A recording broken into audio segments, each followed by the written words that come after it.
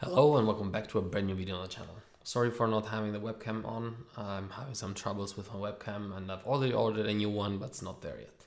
So, and also I wanted to tell you that, I'm sorry for not having published a new video in a long time, but I've been in a transition phase at the moment where I moved to a new role and also to a new company. If you've been following me on LinkedIn, then you probably have seen the news.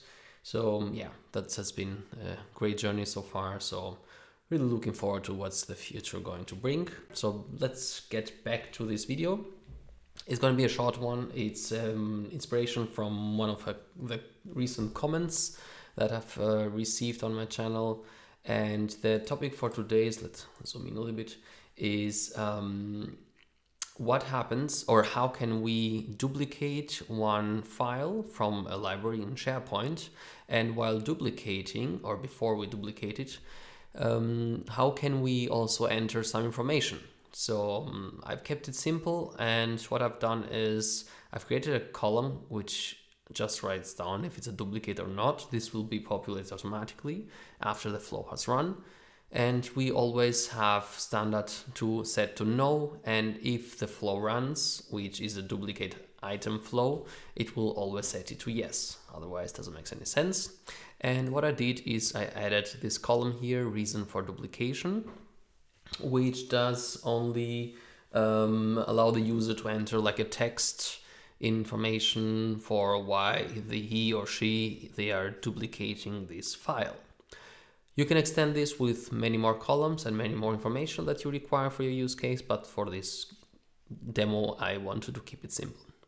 So yeah, if you like the video, please make sure to give it a thumbs up and that you subscribe to the channel. Have fun. So as I said, we created these two columns. This is pretty easy. Just add a column and then create the ones that you need. And I will post also in the video description the original video for this workflow, which we built a while back. And what I did here is that in the manual trigger, I added this. Can you see it? It's too small. I think let me zoom in a little bit. Bum, bum, bum, bum. So I think now it's better. So I added this manual input here. Now you can add more inputs. If you click there, you can have like text, yes or no columns. You can even add more files, email addresses, numbers, and dates. So what I added is this reason for duplication, because I want the user to be able to add this information when they click duplicate the file. And that's it. And the rest is the same. So we get the file properties from that file that we just triggered the workflow from, and we get its file content, because the file content is the actual file when you open it, like image or PDF or whatever. And the file properties are all these metadata that we see here. So we need both so that we can populate them again in the new created file. When we have here the create file step, where we create this file in the same folder path, which is the invoice parent. You can create it also in another folder, doesn't matter, just change the path here. And what I also did is, since I am in the same folder, I added this information here, duplicate _ ID, and I populate this with the ID from the get file properties, from the original file. And this was, I think, one test run here. And you see that my duplicate file, which is the EQB350, has the dub _ ID and then the ID of this file, which was number 2. Let's see if I can add it here real quick.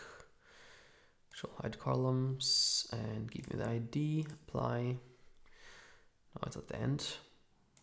Let's bring it here, and you will see that the ID number 2 from this one is now in here. And then this is how I ensure that these files do not replace each other, because in documents you cannot have the same name.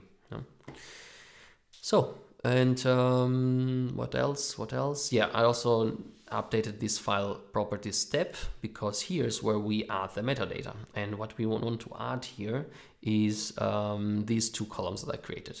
The reason for duplication, this one comes from, let's see in the dynamic values, from the manual input, which is here at the top, which we will see in a second that the user enters.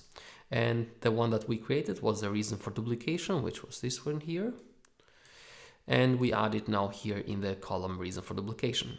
And the isDuplicate value, I always set it to yes, because if this flow runs, it's a duplicate item flow, it will duplicate, so it will always be yes if it runs successfully. So that's it with the changes. Let's see how it runs. So I'm going to go back to my invoices parent library and let's duplicate this Kia configurator here, blah, blah, blah, PDF. And what I'm going to do is we have here our copy file button, which again, as I said, I will pause the original video and then you can see there how we created this button and that workflow. And this is just like an add-on to that video. So after clicking here, you will be prompted with the run flow view. I haven't even renamed the flow properly. So you see these steps here, but make sure that you put a proper name for your workflow. And now we see this reason for duplication, which we have here. So this is a duplication for testing purposes. And then I'm going to click run flow. And after a while, let's go back. Okay, we'll see that this 5 seconds ago it failed. Okay, why did it fail now? Bad request. Bad request. Did you not find something or?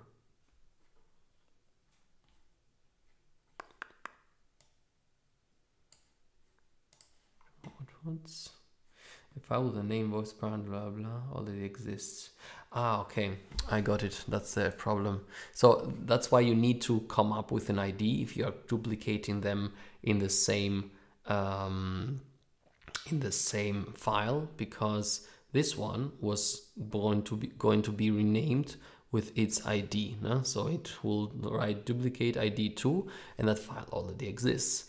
So you cannot do it that way. No? So you need to come up with an incremental ID so that you always have like 1, 2, 3, 4, 5, it adds up. So let's see how we can do that real quick. 2,000 years later. This is way too complicated. We can do it much easier because we have here a column called modified, sorry, and that's the date. So we can just add that date. Instead of doing this crap here, let's delete this column and refresh.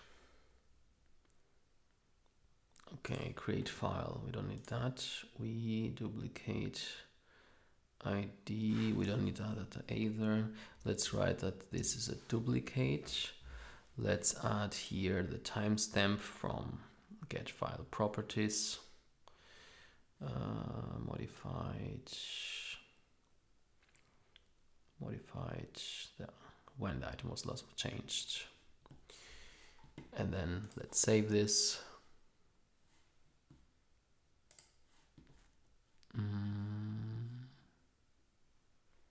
Duplicate, yeah, let's remove that. Duplicate reason, okay. Let's save it. And let's test it out. I'm going to delete these duplications again. Sorry guys, but we did some troubleshooting together.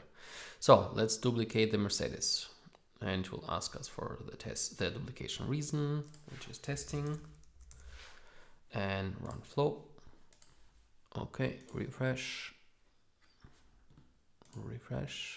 There it is, and we have this huge timestamp here. Now, what you can do also is you can make it a little bit shorter, like, I don't know, something like date only or something like that. But again, time might also be necessary. I can leave it with you. So now if we want to go here and duplicate this duplication, we can say that the copy file is gone. Okay. There it is. And testing again. background flow, refresh, refresh, and then there it is again. And because we have this change here in the, what is it, seconds, we can see that we can duplicate the same one many times as we want. And that's it. Yeah, so again, as I said, you can add here more options to do changes or to write down in your copy file button.